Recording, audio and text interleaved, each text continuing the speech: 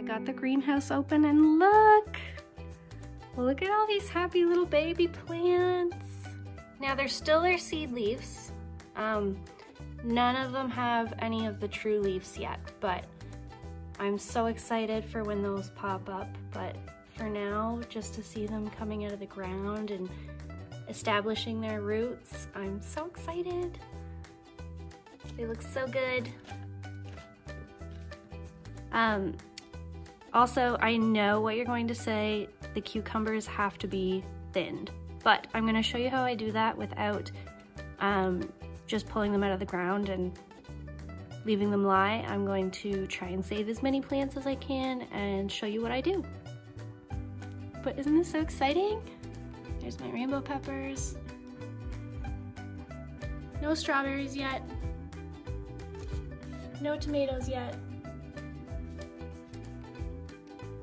These are rainbow peppers as well. Here I have my cucumber plants.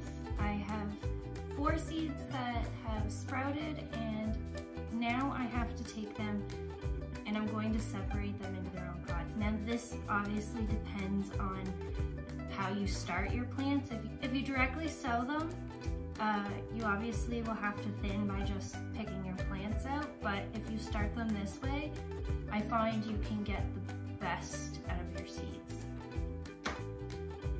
So I have 4 containers ready to go, and I have made little impressions inside of them.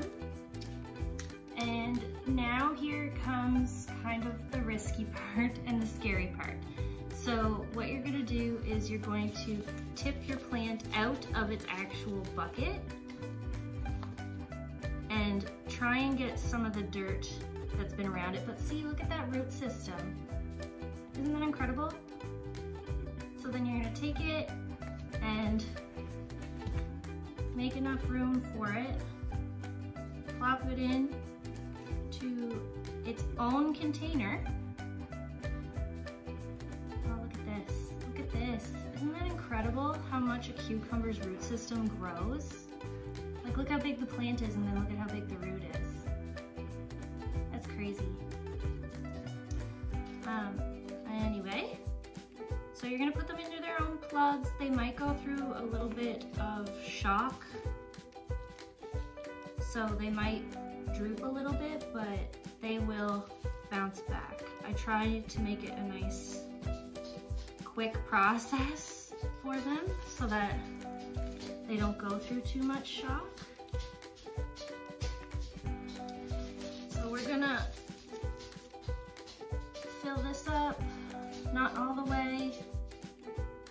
I try and break up some of the larger clumps of dirt just to make it a little more fine, but see? Then they have their own plugs and you can save all the plants, all your seeds. Now for each one, I did 4 per container to get them started. And I know it was probably a lot, but that's okay.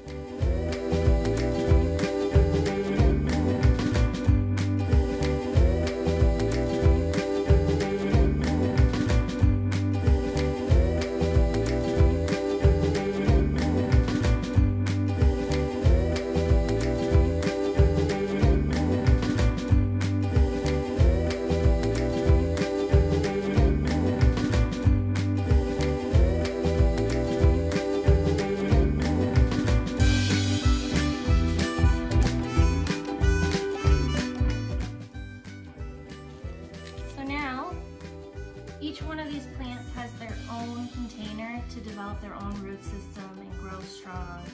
I'm a little worried about this guy, but that's okay. So that is how you thin your plants if you started them off in little containers and you want to get the most out of your seeds.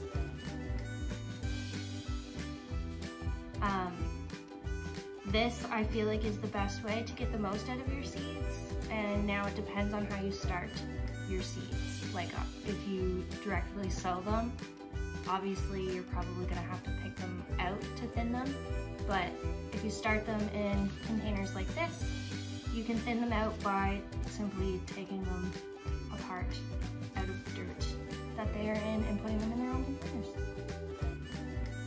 Make sure to heavily water them, just to make sure that they don't go through too much shock.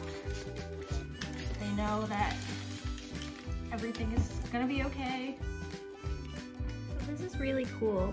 This is my pumpkin plant, and you can see the seed and where the root system goes down.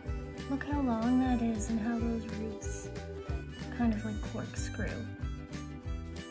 And look at how big the plant is compared to the root system. Isn't that so cool? Okay, we're back. So, like I showed you, I did that with my basil. I ended up putting 2 per plug just to thin out that batch just a little bit, and everybody seems to be doing well. Put this little guy off to his own. I'm not sure how well he's going to do. It's a cucumber. But yeah, gonna give him a chance. Here are my other cucumbers that are now resting in their own containers, which is awesome. Here's some more. Haven't done this one yet, I will. Haven't done this one yet, I will. That one's probably not gonna make it, but that's okay. And I even got some of my pumpkins done. This one is just an experiment. He's not looking too great, but these ones are looking fantastic and I cannot wait. So I would really like to thank you guys for joining me on the 1 week garden update.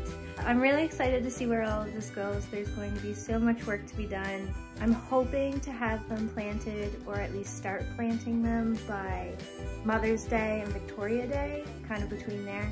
We'll just see what happens. I want to thank you guys for joining me.